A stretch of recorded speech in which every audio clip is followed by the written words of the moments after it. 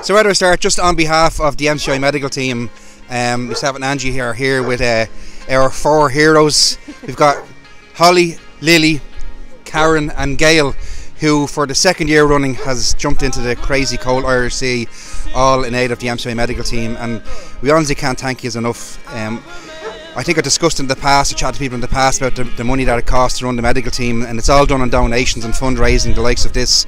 And it's been a very difficult 2 years for everybody, and hoping if we can turn to racing in 2022 this year, that the money you've raised will help us to replenish a lot of our medications and equipment that has gone out of date, as well as our ongoing funding to replace our old outdated LifePak cardiac machine.